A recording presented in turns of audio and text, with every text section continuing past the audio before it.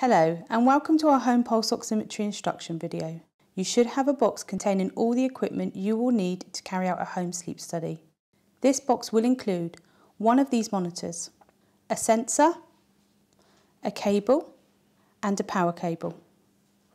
The oximeter records the oxygen in your child's blood and their heart rate. Step 1.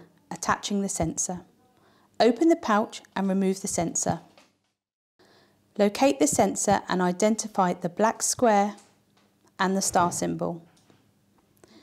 Remove the clear plastic backing from the sensor and the sticky bandage wrap.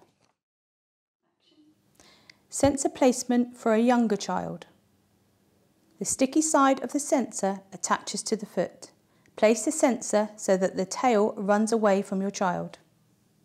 Apply the black square onto the fleshy part of the sole of the foot.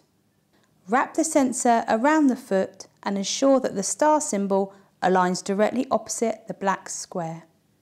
It is helpful to place a sock over your child's foot and ensure the probe stays attached. Step 2. Attach the sensor to the cable. Position the sensor connector tab so that the shiny gold contacts are facing up. Position the patient cable with the black line facing up. Insert the sensor tab into the patient cable until there is a click of connection. Look at the end and push the cable into the red port on the oximeter. Step 3. Turning on the oximeter. Put the black power lead into the power supply at the back of the monitor.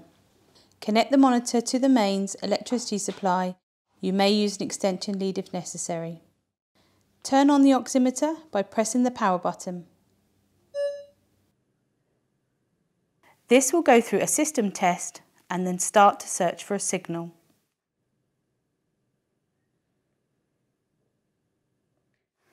The numerical data is displayed in these boxes.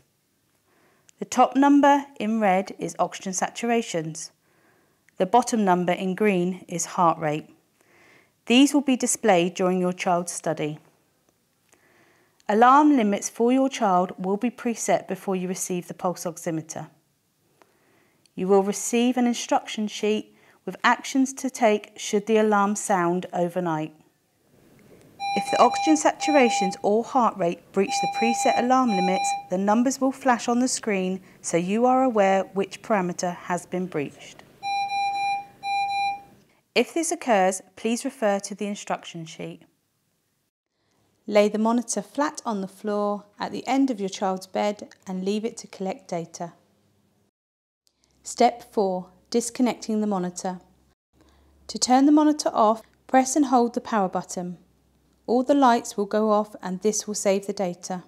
Disconnect the sticky disposable sensor from the cable and throw the sensor away. Please wipe down the cable, the black power lead and the oximeter with the alcohol wipe provided before putting them back in the box to be returned. If recording more than one night's study, please ensure that the monitor is turned off and on in between nights. Thank you for watching our home sleep study setup guide, and we hope you have a successful sleep study.